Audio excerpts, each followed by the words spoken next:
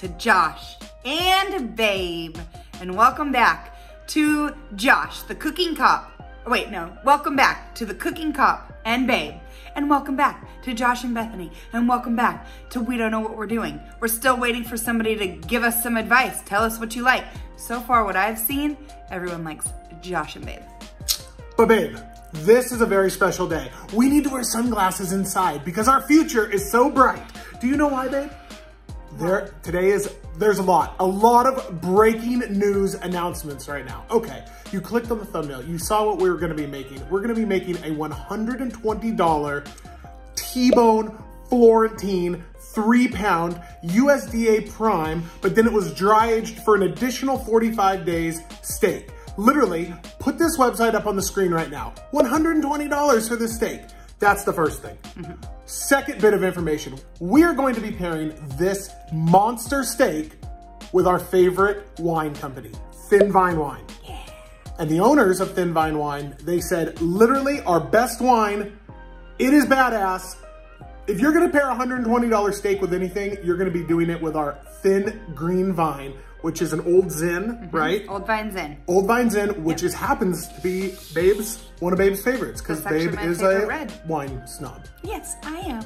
So that wine, we've never tried that wine before, but if you go to www.thinvine.wine and you use code COOKINGCOP, there's no code for you, Babe. No code for me. COOKINGCOP. Yet. You guys get a fat discount, and it's really, really great company. Thin Vine Wines, first responders, they give back to first responders, military, stuff like that. So check them out. Okay, last bit of announcement. Babe just dropped another new piece of merch. Check this out. Yeah. And this is kind of like an old school soft drink, Babe's favorite soft drink, sold in the United States, especially in Southern California. So check out our merch store, link below, and look at some of these designs. This one, and this one. They're all Babe's designs.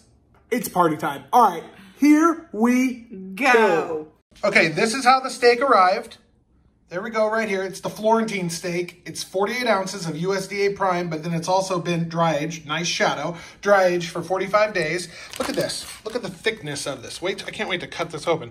This thing is a freaking monster. As you guys can see, that is a beast of a $120 steak. Okay, so to be honest with you guys, this is not something that we've ever had before, and this is not something even in the realm of something that I would look at. And so we've done a lot of research on it. Traditionally, the way that they cook this is with very basic ingredients. Some salt, maybe a tiny bit of pepper. This is obviously the Italian way of cooking it. You're gonna sear it. You're gonna put it on this bone right here.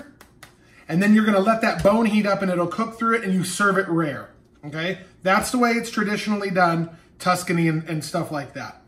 We're gonna put our own spin on it. And this is what I'm thinking, the way that I'm gonna cook this monster of a steak. I'm gonna trim a tiny bit off here. I'm gonna trim a tiny, tiny bit off here. But overall, the way that this came shipped to us is really, really nice. And you can see the dry aging. Like I said, it was dry aged for 45 days. It arrived yesterday afternoon, frozen. And now I left it in the refrigerator for about 14 hours. And now we're gonna let it continue to, it's defrosted. It's not frozen anymore. And what we're gonna do, like I said, I'm gonna do a little bit of trimming, and then we're going to use a brand new rub that we got from Rick's Barbecue and Specialty. He's out of Texas, the Texas Trinity rub. His rub is a very basic rub. It smells fantastic, it tastes fantastic. It's salt, pepper, garlic, and a little baby bit of onion powder. That's it. 4 simple ingredients. We're doing it our own style on this one. We're gonna bring it outside on the Weber kettle, and we're going to reverse sear it.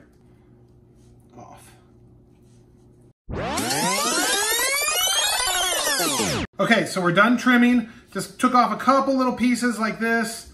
A little bit of the brown from the dry aging.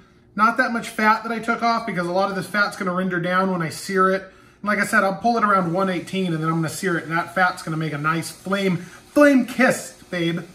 Okay, so like I said, I'm gonna be using the Galindo's Texas Trinity rub. Very, very basic. Salt, pepper, garlic, little baby bit of onion. Nothing too crazy. And this is more of a coarse rub. And I'm not putting any binder or anything like that. And we're gonna leave this on a wire rack in the fridge for, I don't know, a little bit. So we're letting it sit. Josh has it all seasoned up. 2 or 3 hours, we'll probably put it on. We're leaving it uncovered in the fridge. So just letting it hang out there and it'll be awesome. Right, babe? Yeah, babe. It's time for wine.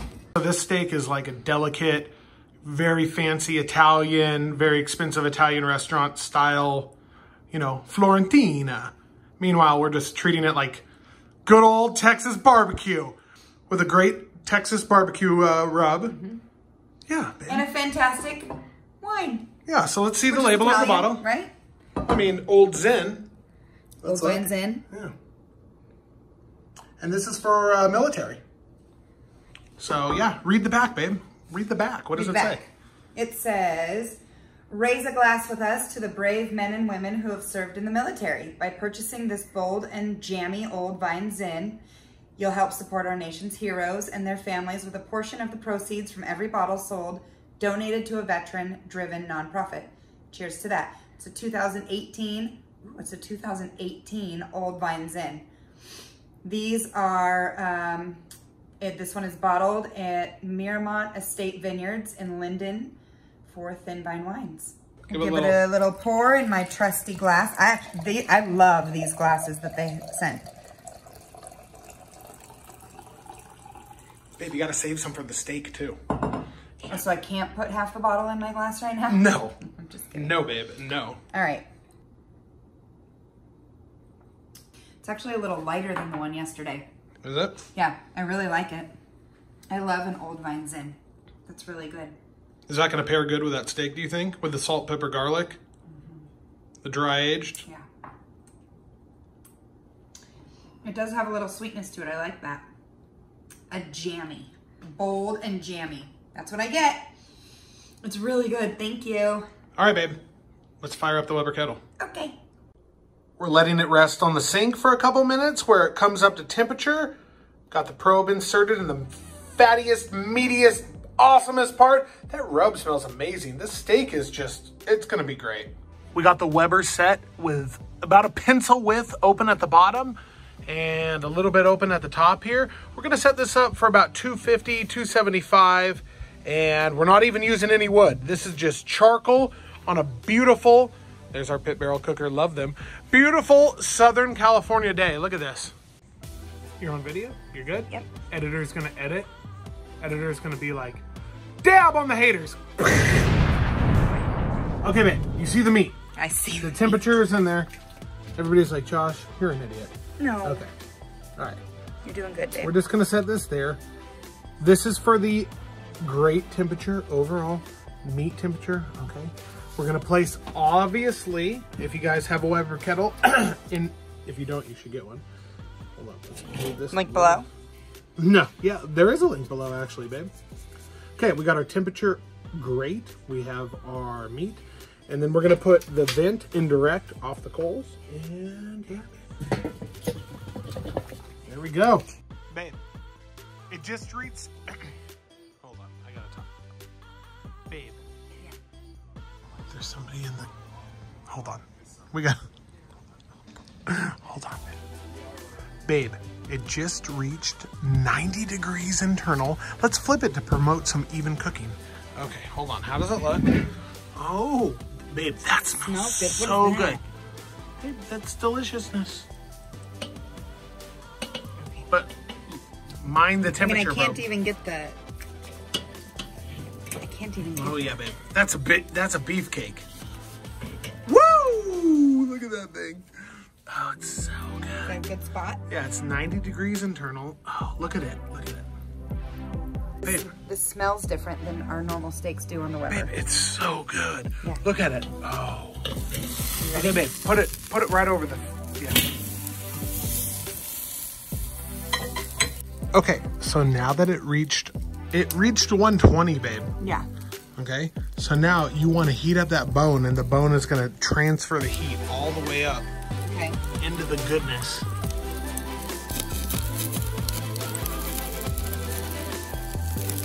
Oh yeah, babe. Okay, you just want to get a little bit of crust all over it. And you guys, don't be scared that that's black. That's the bone. It's the bone. We were just heating the bone. Oh yeah, babe. It's gonna be epic. Okay, what do you think, babe? I don't know, I'm scared. It looks so good. It smells good. It's definitely, it smells different than any other steak we've made. Yeah. I can tell you that. But it's delicious. Well, yeah, I hope it's delicious. It's pricey. Look at this board. This board's incredible. Rustic Designs by Rich. Thank you very much. We won that. Oh boy. Oh boy. Giveaway. Oh boy. Oh no, turn the bottle of wine around. There we go. Oh, there we go. Boy, babe, we have a bunch of like winnings tonight. I know. We're winners. So good. We're good winners.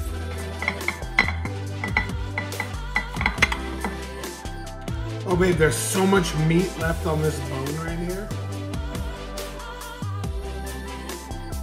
Okay, babe. The steak is overcooked. What? That's rude. Well, it's true. It's about medium well.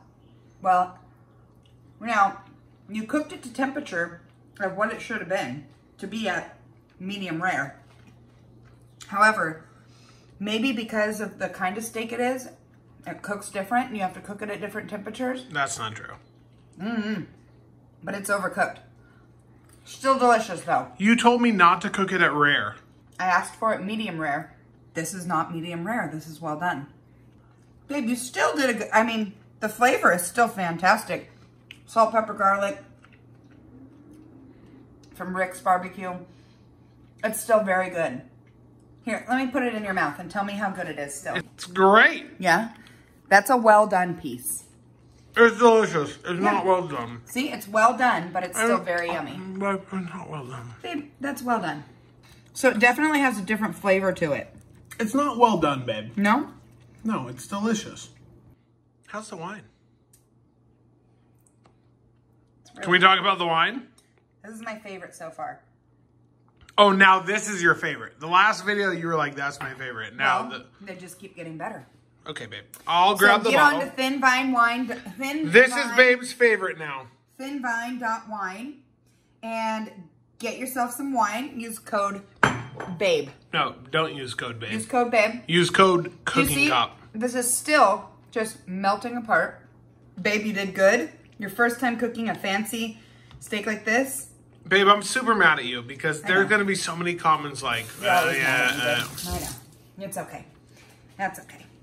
Babe, I love you. I don't care. If this was black, I got to eat it with you. That's all I care about. We're together. And Thin Vine Wine. In love. And Thin Vine Wine loves me. I have a code. It's called BABE. Use it. Get a discount. You get $10 off of 2 bottles or more. Use that because we are in competition. Okay? Babe, me and Josh. Nobody's going to use your code. I love you and I love this $120 overcooked steak. It's not overcooked. That's ridiculous. Babe. What? That steak is not overcooked. You are wrong.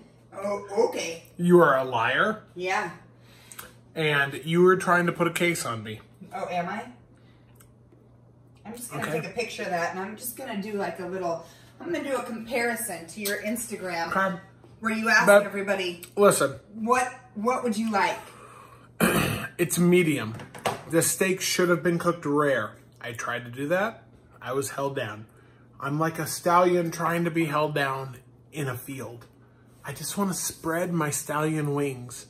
What? Bro, what are you talking about, man? Wow, babe. Wow. The steak was good. The wine was amazing. Your merch is good.